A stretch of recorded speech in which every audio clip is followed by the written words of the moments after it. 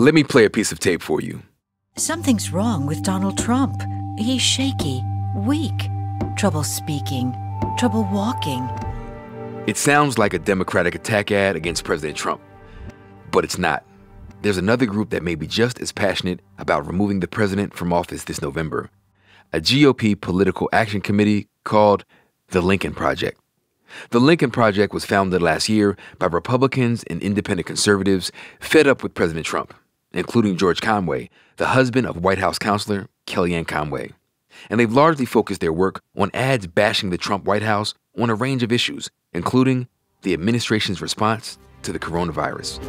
Trump failed America. So he does what he always does: attack and blame. No, I don't take responsibility at all because... So who do you trust? Donald, the dope? Then I see the disinfectant where it knocks it out in a minute. Earlier this month, they released a mock endorsement for President Trump from Russian President Vladimir Putin.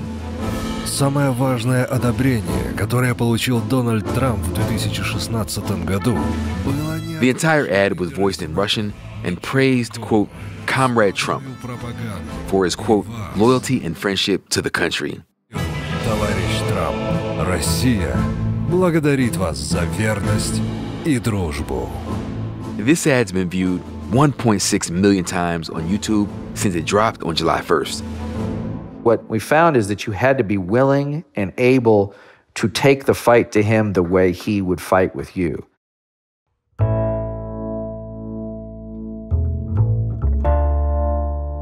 I'm Tremaine Lee, and this is Into America.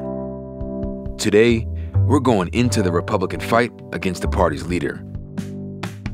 The Lincoln Project has reason to think they'll be successful. In the second quarter of 2020, the group raised $16.8 million. And a new NBC News Wall Street Journal poll shows that 50% of voters say they strongly disapprove of the president. And 50% also say there's no chance at all that they'll vote for him. So the Lincoln Project just might have a shot at helping to unseat Donald Trump this fall. Every day that he's worried about us is a day that Joe Biden and his campaign have clean air to go do the things that they need to do to convince the American people that he should be president of the United States.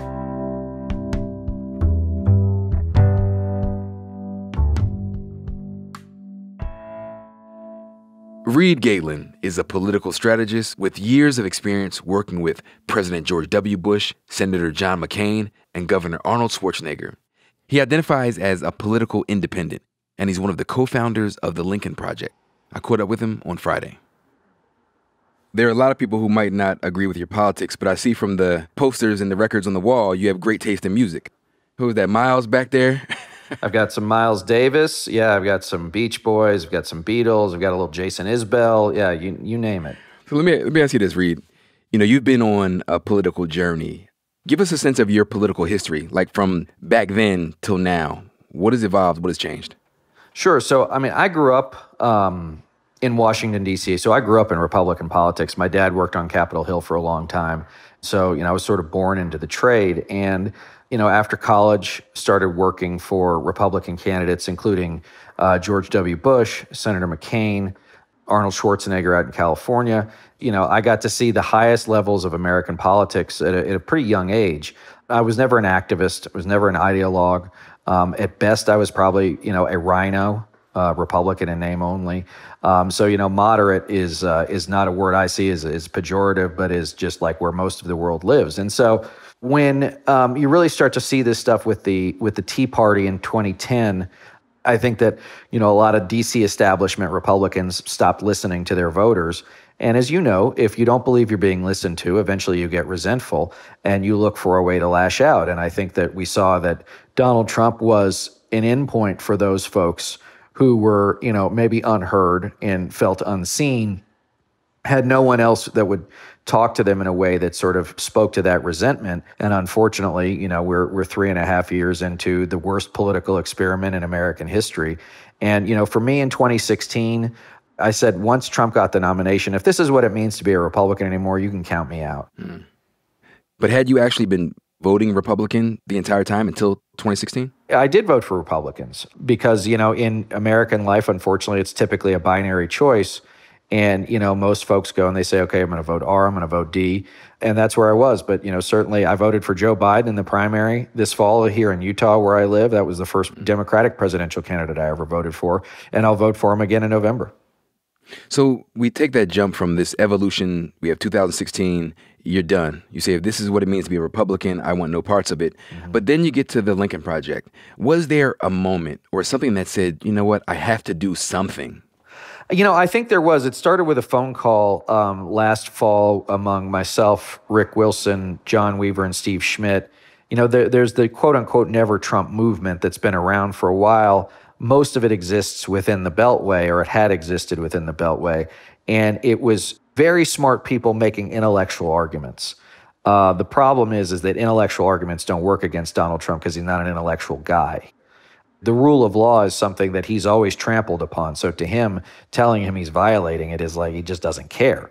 What we saw was that we wanted to take the skills that we had all developed over the years and the experience we developed over the years and say, okay, we're going to go do something about this.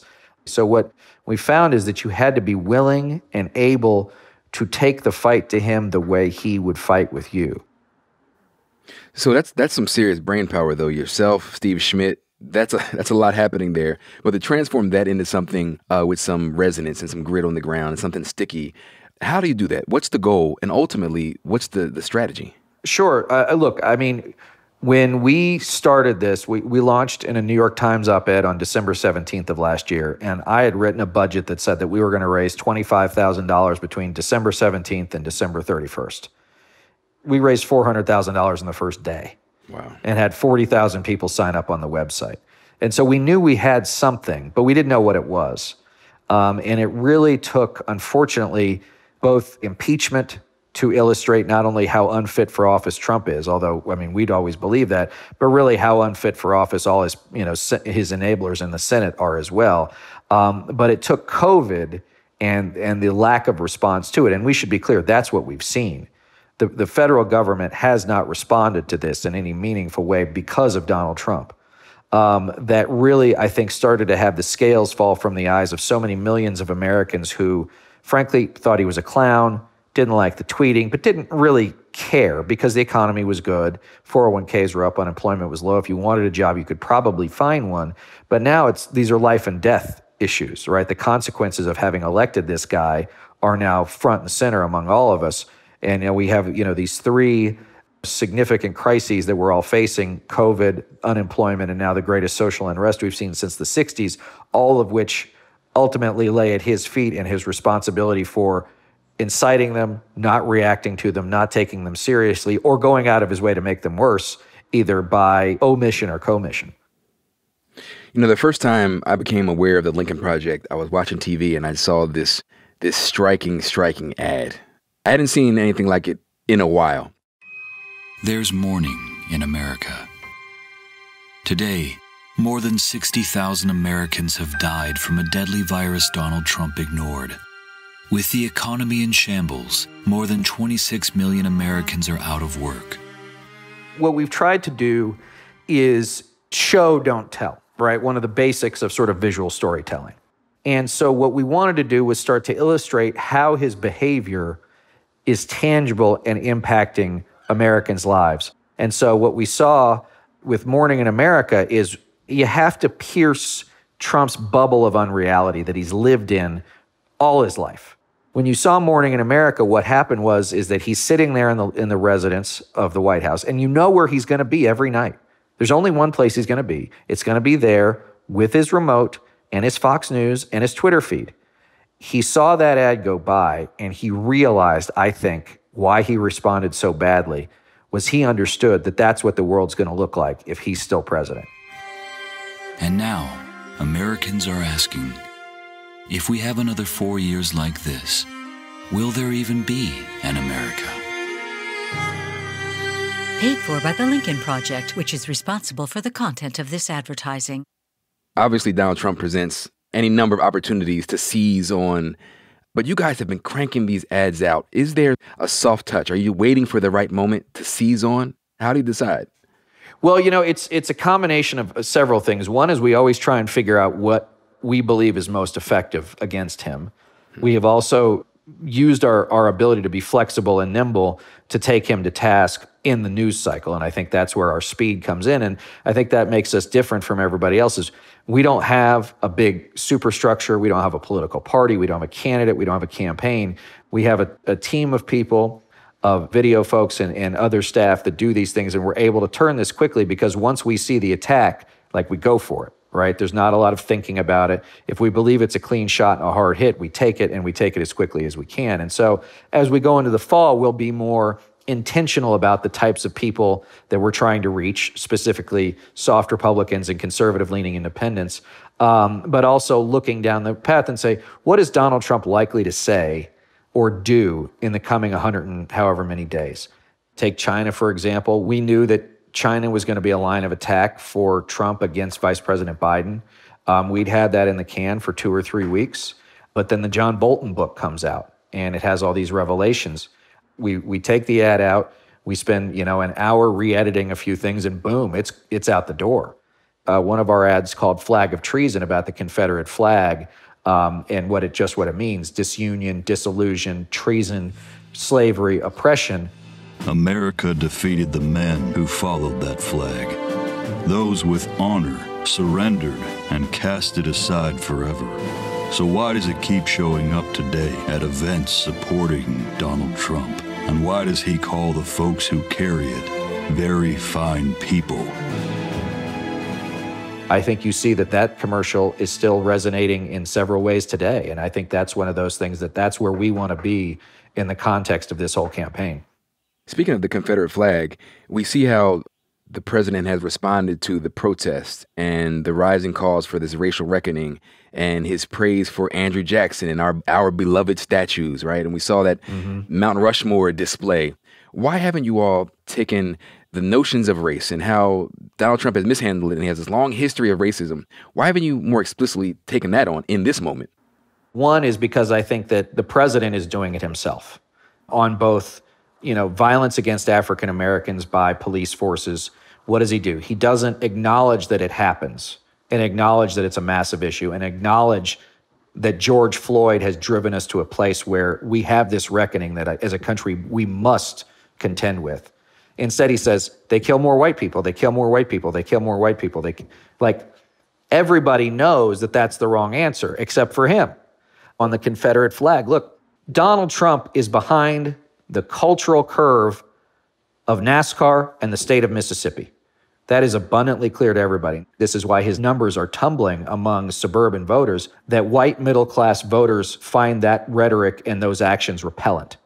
But I will say this, is that I think we have seen that is a major wedge issue, and so we will continue on that front. And remember that we are targeting Republican voters, mostly white voters, mostly suburban voters. And so we are going after it in the way that we believe is most resonant to them. Now, does that mean that we won't broaden our scope and our case against him on that front? It doesn't. I think what it means is that we want to make sure that we're being most resonant to those folks. Look, if Trump loses 1% to 4% of those voters in any of these states, he doesn't just lose, he loses in a landslide. He gets crushed.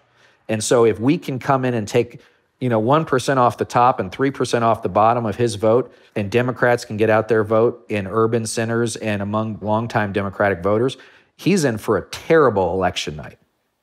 Where do you think the ceiling is for those kinds of voters? Because that's a specific niche of voters who are Republicans, but they find a lot of this stuff distasteful. Do you have a sense of how the ads are working and how your efforts are working in that space? And how big of a space do you think you're playing in? I think the space has grown, but we don't want to take our eye off the ball. We will be going in and doing more traditional advertising to those target voters in those target markets and areas. But I think the strategic piece is keeping Trump off balance. He's not a guy who fights well off his back foot. And so, again, whether or not it's the Confederate flag piece, which he's still talking about today, whether or not it's the Trump is unwell piece where we highlighted him sort of shuffling down the ramp at West Point, he's wrapped up in his own self-image and his own sort of base instincts. And while he's there, his campaign is desperately trying to hold on to voters in Ohio, the Panhandle of Florida, Texas, Iowa, Georgia. These are not offensive advertising buys. These are defensive, trying to hold the base. And, at this point, look, his campaign's already spent like $800 million, and he's at 38%. Now, all that being said, complacency is our enemy. We got to get the votes out. Got to get the votes out across the spectrum, across demographics, across geographies. We can't let what happened in 2016 happen in 2020. We have to get our voters out. When we come back, I speak with Ree Galen about the administration's handling of the coronavirus pandemic and the voters he thinks the Lincoln Project won't be able to win over this November. Stay with us.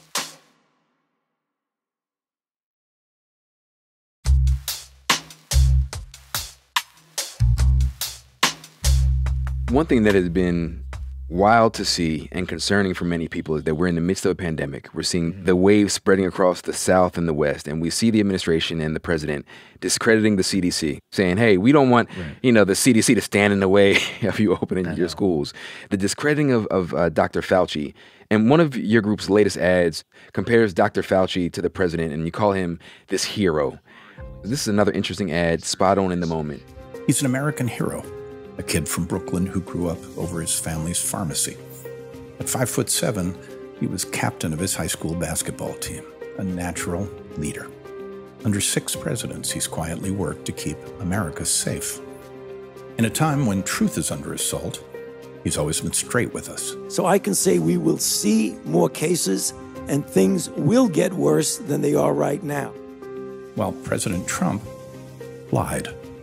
It's going to disappear. One day, it's like a miracle. It will disappear.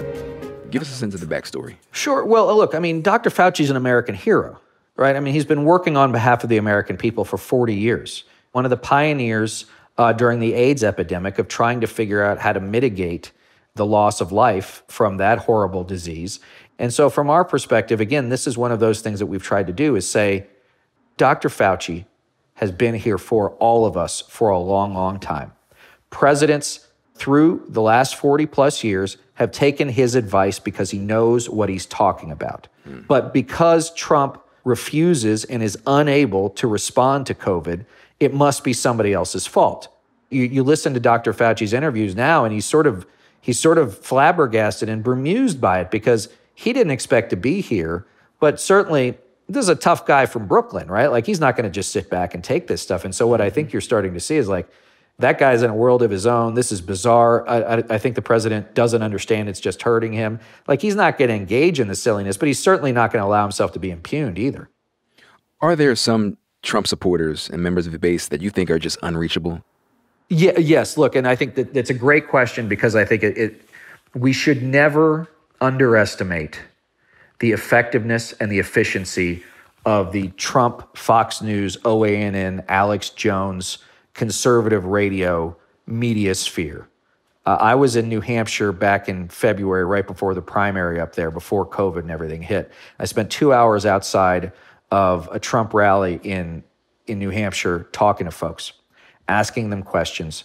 And whether or not it was a group of high school kids, a group of middle-aged women, a group of older guys, it was like they were all reading off the same sheet of music. Literally, like they had a piece of paper and they were reading off the bullets. It was written in their palm of their hands, right? Everybody's exactly right. Yeah, exactly right. And I see it with some friends and family too, that the further Donald Trump drops, the harder that base crystallizes because the more that the Fox thing ramps up. I think it's actually harder and harder to reach those folks. And at some point in politics, it is a numbers game, right? You always know there are people you're never going to get. And you say, I'm not going to get those people.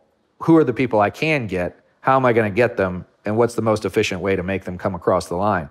So there's that 25, 30% of, certainly the electorate, but the country writ large, they're never coming our way. If there has been any criticism of the ads, a couple are that they're so ramped up, hyper masculine. There's the sexual innuendo in ones like Shrinking, where you talk about the size of his turnout, right? Mm-hmm. Hey, Donald, your campaign manager told you 1 million fans wanted to come to your first big rally. Turnout in Tulsa? A dud. You've probably heard this before, but it was smaller than we expected. It sure wasn't as big as you promised. Does that pose difficulty in reaching women voters? That wasn't for any voter. That was for him. Right. I see. That was the audience of one. I see. I see. We want to ridicule him because we want to put it on Fox News in Washington, D.C., where we have a standing by. 5 days a week, we're on Fox and Friends, Sean Hannity, and Tucker Carlson every night. He's definitely seen these ads then. He's definitely seen them. The shrinkage ad is not what I would call a persuasive ad to any human being other than Donald Trump. And it was to drive further into his skull that he's failing, that people don't want to come see him, that we know he doesn't like the small hands attack and all the other stuff. Is it juvenile? Yeah. But we're dealing with someone who's got the id of like a 9-year-old boy, right? So like that's not an ad that is meant for broader distribution. How was the president responded? We know his legion of supporters will come out and take shots at you, and they'll spend taxpayer and voter money. Sure. But George Conway is also a co-founder of the Lincoln Project. Mm-hmm. I wonder if word has kind of trickled through his wife, Kellyanne Conway, about the president's displeasure with what you all are doing? We haven't heard much of that, but we do have, let's just say we do have voices within those places that definitely make it known that he is unhappy. We see some of this tangibly. So, for example, as I mentioned, we buy this time on Fox News. He has now commanded his campaign that they must put his campaign ads on Fox News in Washington, D.C., because he doesn't like just seeing ours. So that's like $1 million a month they're probably spending on that stuff. Wow. He's going to lose Washington, D.C. like 90-10, right? Like, I mean, I don't know who the Republicans are in Washington, D.C., but there ain't a hell of a lot of them. But that's a waste of time, energy, and resources that his campaign is utilizing. He attacked us personally, right? He attacked us on Twitter back in May. He gave us table stakes. We now are his prime antagonist. And so, as I mentioned, every time they're focused on us and trying to drive our quote-unquote numbers down, right? We're a bunch of political consultants. We're not running for office. And so the idea that you have hundreds of millions of dollars and tens of thousands of people who otherwise should be figuring out how they're going to get the president reelected, they're focused on the pirate ship. We move faster. We hit harder than they do. And so, that's one of those things. It's like, it's working. And they can't quit us because Trump can't let it go. If he had just ignored us, you and I wouldn't be having this conversation today. Then you're not just strategists, though. You're strategists who created this PAC that raised $16.8 million right, and have attracted a bunch of billionaire donors.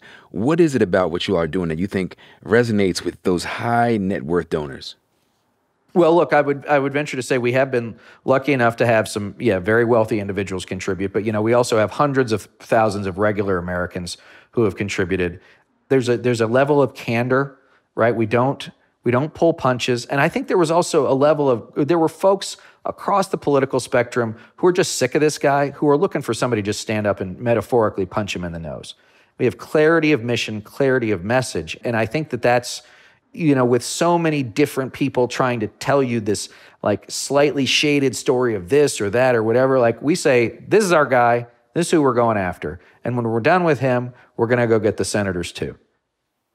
So, Reed, what numbers are you seeing? What's the data suggesting that, you all really have a chance of hitting Donald Trump where it's soft and really winning in November?